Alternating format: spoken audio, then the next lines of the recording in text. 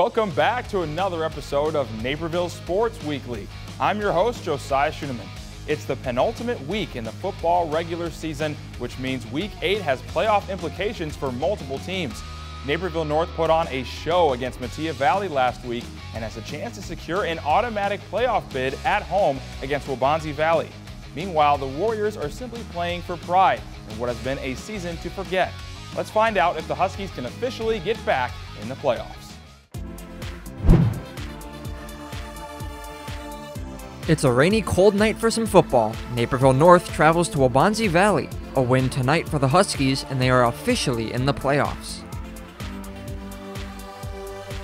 First snap of the game, Luke Elsey is looking for Sean Bison downfield, but his pass is picked off by Cole Clemens, who runs 30 yards in the other direction.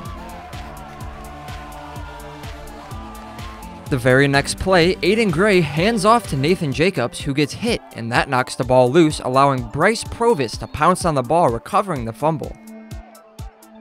The recovered fumble doesn't lead to anything, so the Huskies get the ball back. Gray hands off to Cole Errol, who gets a nice block from Jackson Kirsten, allowing him to run 22 yards for the opening touchdown. A couple of minutes later, North has the ball again. Gray hands off to Nathan Jacobs, who bobs and weaves his way through the Warrior defense, running 25 yards, putting the Huskies up 13-0. Final seconds of the first quarter, Luke Elsey is looking downfield, but he can't find a receiver. Eventually, he sees Sean Bison on the outside, but his pass is intercepted by William Korasek. Following the interception, North starts the second quarter in the red zone. Gray once again hands off to Jacobs, who forces his way into the end zone, extending the lead to 20. Final play of the first half, North once again works their way into the red zone. This time, Gray gives the ball to Danny Ela, who puts Naperville North up 34-0 going into halftime. Third quarter now, and Carson Marler is in at quarterback. He decides to keep it himself as he runs 27 yards down the sideline, tacking on another touchdown for the Huskies. Naperville North dominates the game and they clinch a playoff spot with a 41-0 win over Waubonsie Valley. The Neuqua Valley Wildcats head to DeKalb for a Week 8 DVC matchup with the 6-1 Wildcats looking to boost their playoff resume. Big news for Neuqua is that quarterback Mark Meneke is back in the lineup after being sidelined the past 5 weeks with multiple fractures in his right foot. After a Wildcat punt, the Barbs look to send the ball back to Neuqua, but they call a fake. QB and punter Adrian McVicker picks up a new set of downs on the scramble. Now on the 1-yard line, McVicker calls his own number and plows his way through for the score. Barbs up 7-0 with just over 7 minutes left in the first. Now into the second, McVicker throws the ball up to Ethan McCarter, and he comes down with a beautiful catch. The grab extends DeKalb's lead to 14-0 with 10 minutes left in the first half. Wildcats on the next possession are looking to get their offense going. Meneke rolls out and throws the ball in double coverage, but Grant Larkin is able to bring it down for the catch. Ryan Moeller back in at QB after Meneke was forced to leave the game with another injury. Moeller pitches it to Larkin, but he gets the ball stripped by a Barb defender, and they take it 50 yards into Neuqua territory. DeKalb still up 14-0 with just under 5 to play in the first half. McVicker looks to get something out of the turnover, but he causes one of his own. Peyton Cool is there for the interception, but the Wildcats can't score before half. Into the fourth quarter, and on fourth down, Moeller heaves the ball to Larkin, who shows off his vertical but is unable to bring in the catch, and the Wildcats can't pull off a comeback. DeKalb pulls off a huge upset and a big-time win, 14-0, to improve to 5-3, while Neuqua falls to 6-2 on the season.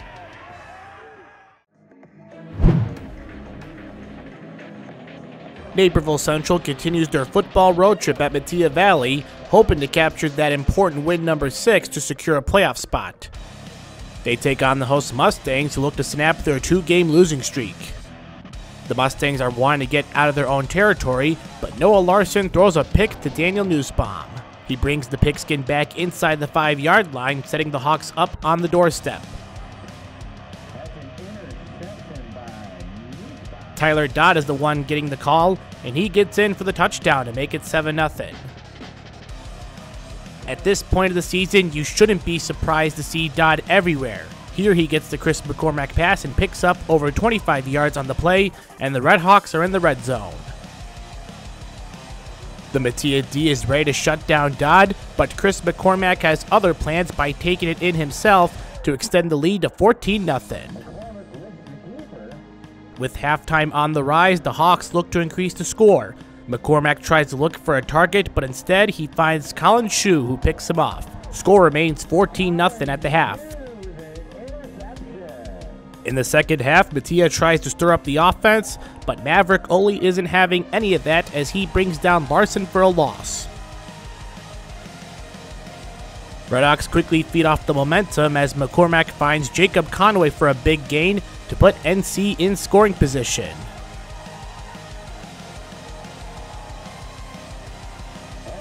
That score comes from Caleb Brown standing up. Redhawks are now 6-2 on the season and will host Naperville North next Thursday for Part 2 of the Crosstown Classic.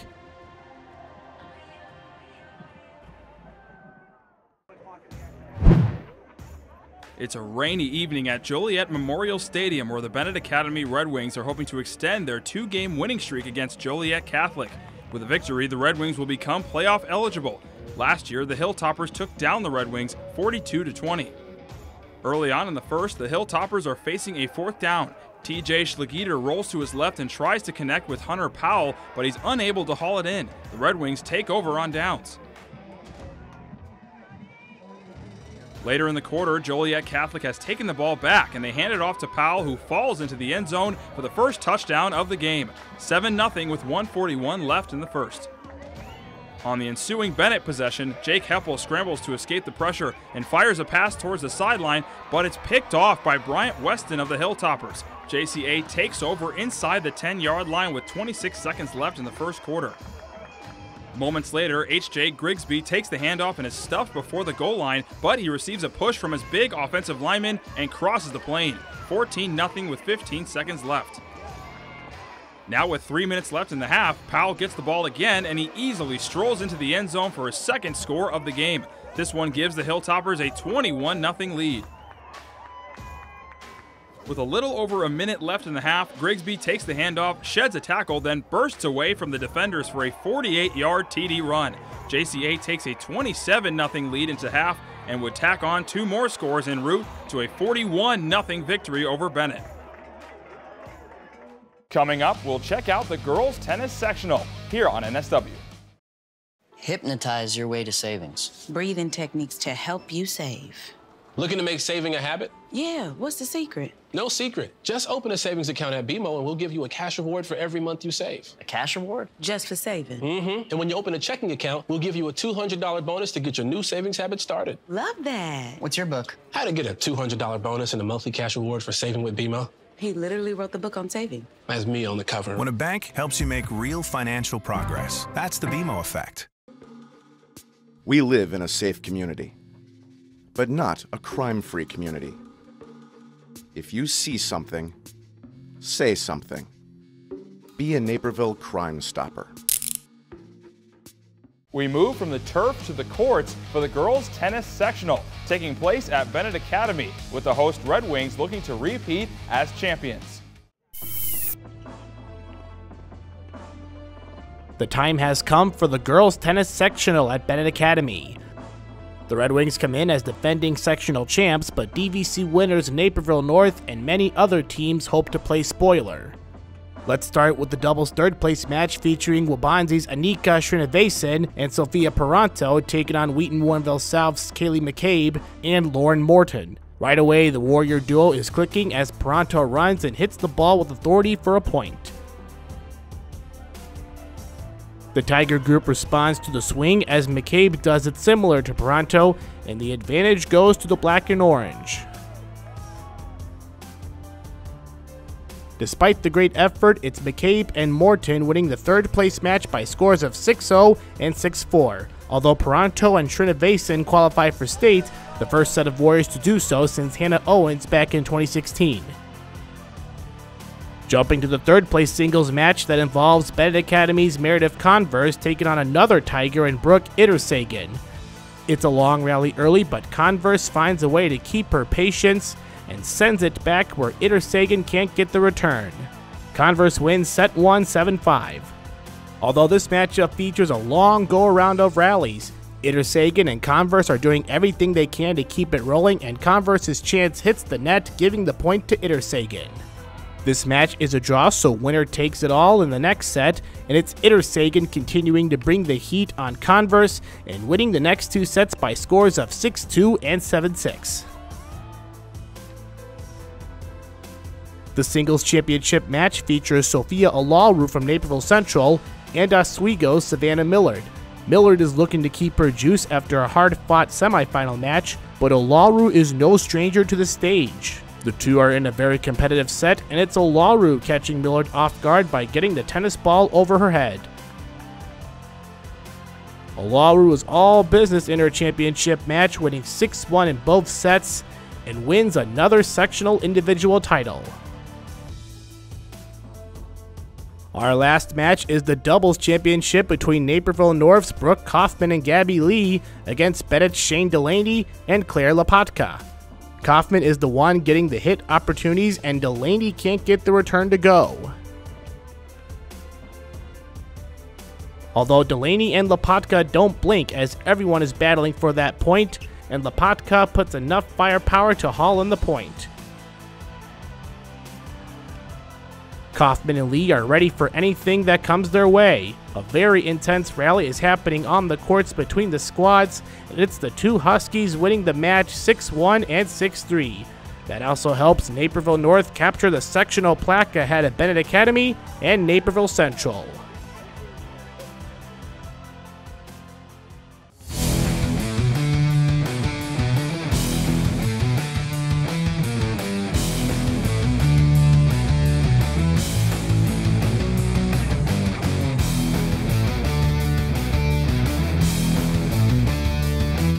For this play of the week, we look at girls swimming with Husky Chloe Chen having a big night in the pool. First, she competes in the 50-yard freestyle and takes first place with a time of 25:42 in a close finish at the wall. The Naperville North swimmer isn't done yet though, because she also ends up pulling away and winning the 100-yard freestyle as well. Great work from Chen. In these complicated times, local news has never been more important. DailyHerald.com lets you stay connected to your community, wherever you are.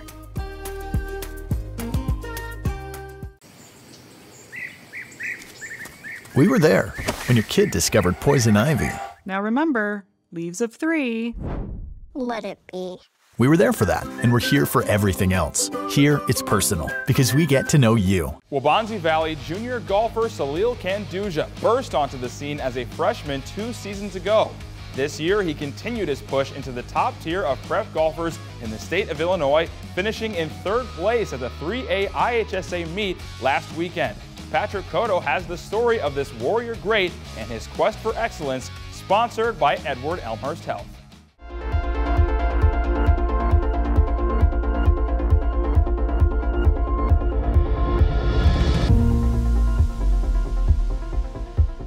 Despite occasional struggles during the regular season, the Waubonsie Valley boys golf team was able to maintain their swing, eventually securing a 2nd place finish at the DVC tournament and qualifying as a team to sectionals after a 3rd place regional finish. Once again, the key contributor to the Warriors was Salil Kanduja, who not only won a 3rd straight regional as an individual, but also qualified for state for a 3rd straight season and took home a state medal as well after a 3rd place performance. It's a great experience in that environment as a competitive and not in the competitive scope as well. It's probably one of the more fun tournaments I have throughout the season. Kanduja not only spent his junior season playing with the Waubonsie Valley boys, he also competed in numerous tournaments including the Illinois PGA Open back in August and various out-of-state tournaments that actually prevented Salil from competing for the green and gold on opening week of the season. All of those high-level tournaments helped the Warrior to a better approach on the local courses. I think that the experience of playing in those tournaments throughout the summer and like getting comfortable being in pressure situations, like totally affected for the better how I felt in the tournament because I wasn't really that nervous. At the start of the back nine on the second day at State, his swings really begun to show off all the hard work. On holes 10, 11, and 12, he eagled and birdied twice to jump to the top of the individual leaderboard. He did have a few rough breaks the rest of the way, but he finished his round with a score of 75 on day 2 and 147 overall. A proud accomplishment for Kenduja and one of the best state performances in school history. At the end of the day, it's golf. Everything can't always go your way. And I guess you can say the same thing that on the first 3 holes, like I made some decently long putts that like when you look at the make percentage, things went my way on those putts. So Kenduja joins the groups of Will Troy, Jason Mars, Alec Meyer, and Thomas O'Brien as Waubonsie All-State golfers, while O'Brien remains as our lone area golfer to capture an individual state title, which he won back in 2010. Head coach Eric Floodberg has had the privilege to watch these Warriors succeed, and watching Kenduja's success adds on to another milestone. Salil, that's kind of our little Mount Rushmore of great players right now, and Salil is definitely deserving of being a part of the greats. We can still sit there and look at all the accomplishments that Salil has already achieved, and he still has 1 more year left, which is going to be a great year, but then also a sad year, just because knowing that that's going to be kind of our last hurrah. His Waubonsie career isn't over yet, as he and many other key contributors will return in the fall of 2023 with high expectations. With the success he had this year, there is no doubt Kenduja will find himself back at the Den at Fox Creek for his final year. I'm so excited. I think I've always looked up to the seniors on the team, and it makes me feel good that I am now that senior leader on the team that like other freshmen and incoming younger kids can look up to, because like without my senior class when I was a freshman, I don't know how good a golfer I would be just from their support. Kenduja and the rest of the Warriors are already excited to show the state what they can do next fall. For Naperville Sports Weekly, I'm Patrick Cotto. Now we begin the postseason run for cross country with the boys and girls DVC meets at Waubonsie Valley.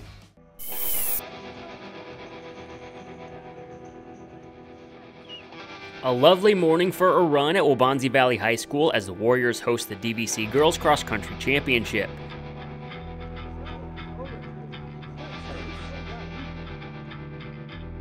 At the start of the race, Naperville Central junior Liv Phillips gets out to the front of the pack, as she often does, followed by the dozens of other competitors as the starter's pistol sounds. In the first mile, Naperville North runner Julie Pio gets out to the early lead just ahead of Phillips and teammate Shania Tandon. Rihanna Tandon just a little further back with Ava Hendren from Central and Logan Brennan from North. Then we see Maya Hall from Metea Valley, Gretchen Leland from Neuqua Valley, and Lily Bayback from Waubonsie Valley. They would all go on to finish in the top 12. Other runners like Lexi Pera and Annika Lovisa from North, as well as Lola Satcher Morales, Addison George, and Abby Mogg from Central, and Karima Gonzalez from DeKalb are there. Zoe Kirkman and Brooke Horning from Metea also near the top 20. Just past the midway point, Pio is still in front, Shania Tandon is still right there with Liv Phillips, and it's all Huskies and Redhawks in the top 5.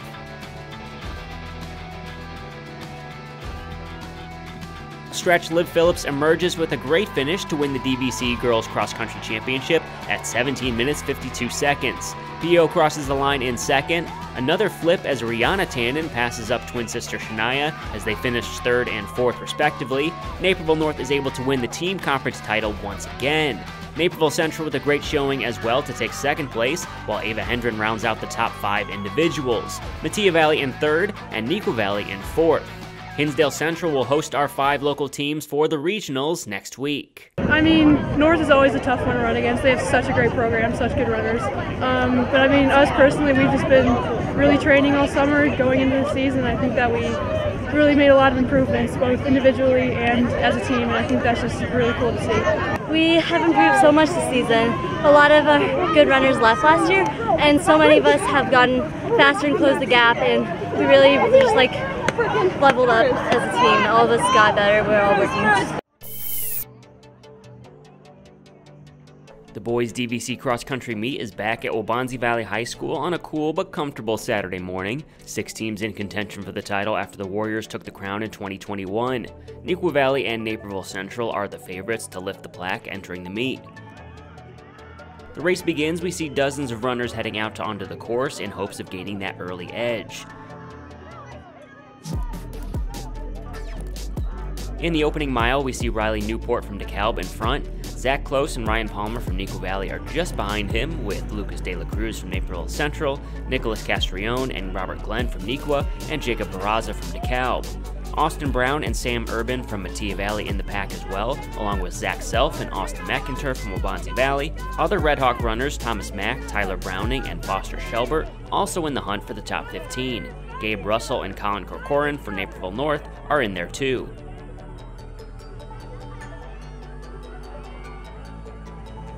Midway through the race, we see Newport and Close separating themselves a bit from the pack. Ryan Palmer, De La Cruz, Barraza, Tyler Browning, and Thomas Mack, and Andres Lopez from Neuqua are in the next group.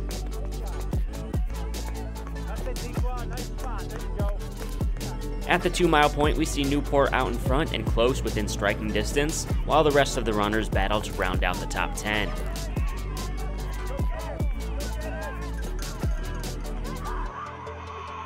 At the finish line, Riley Newport wins the DBC Championship at 14 minutes 54 seconds. Zach Close finishes in second 10 seconds later. Newport's teammate Jacob Barraza takes third. Naperville Central's Lucas De La Cruz is fourth, and Ryan Palmer and Nicholas Castellone take fifth and sixth, as Neuqua Valley takes the DBC Team Championship and Coach Paul Vandersteen's final DBC meet as head coach. The Red Hawks take second place with DeKalb in third, as the regional championship will be held next Saturday in Hinsdale.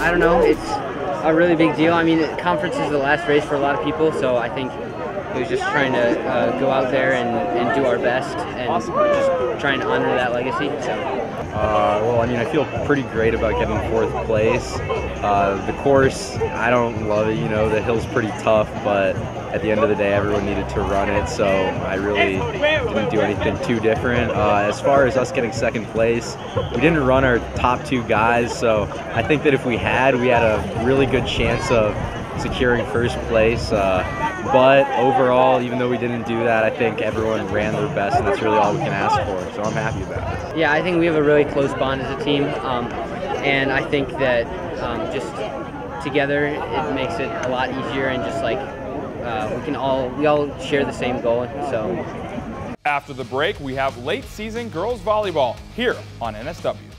Hypnotize your way to savings. Breathing techniques to help you save. Looking to make saving a habit? Yeah, what's the secret? No secret. Just open a savings account at BMO and we'll give you a cash reward for every month you save. A cash reward? Just for saving? Mm-hmm. And when you open a checking account, we'll give you a $200 bonus to get your new savings habit started. Love that. What's your book? How to get a $200 bonus and a monthly cash reward for saving with BMO. He literally wrote the book on saving. That's me on the cover. When a bank helps you make real financial progress, that's the BMO effect. Rise and shine with The Morning Show, presented by NCTV 17. Join host Stephen Holt, NBC5 news anchor and now Naperville resident, for continental breakfast and 1 hour of live television on Thursday, November 17th at 7:30 a.m. at the Chicago Marriott of Naperville. Proceeds benefit Naperville Community Television. For more information, including tickets and sponsorship opportunities, visit nctv17.org. We head to the Nets to check out girls volleyball. It's been an up and down season for Naperville Central. They take on Neuqua Valley, who has been a tough out in the DVC, but looks to stop a 2-game losing streak. After losses to Naperville North and St. Charles East, Neuqua Valley comes into Naperville Central hoping to get back in the win column. The host Red Hawks look to bounce back after falling to the Wildcats in straight sets on September 22nd. Early on, the blue and gold are in business, starting with the Brianna Jones kill to put MV up 6-3. Red Hawks are able to crawl into the deficit as McKenna Devick's kill shot is denied, but NC keeps it alive and Sarah Butler sends it back over. Hawks trail 10-7. That doesn't seem to bother Neuqua because Elle O'Neill also sends one back for the point. Wildcats lead 13-9. Brianna Jones is back in the action. The Red Hawks struggle to return the ball, and once they do, Jones takes advantage of it with a floater. That extends the Wildcats' lead to 17-10. Central is continuing to show their fight, and that is thanks to a kill by Sofia Zanka to cut the deficit to 10. Set point for the Cats, and it's Livia Adams, whose first opportunity doesn't go, but gets it back and makes it work on the second try. Nequa wins set 1, 25-17. In the second set, the Red Hawk defense makes Nequa work hard for their point. Once they get that reset chance, Yulia Shepkina jumps into the picture and gets the kill to go. 9-4 Cats. A couple of serves later, it's now 11-5 visitors, but the home team is not giving up. McKenna Divic sees the ball and just smacks it down for the kill. Central tries for another kill with Divic, but Anja Kelly shuts that door quickly with the block to hold a 13-6 advantage. Nequa is all over Central in this one, up 19-9, and the assault is continued by Shepkina, who can just tap it down. Match point for the Wildcats, and the lucky contestant to put it away is Amanda Duncan, who shows no mercy on the kill. Nequa Valley walks out of Naperville Central with the 2-set win.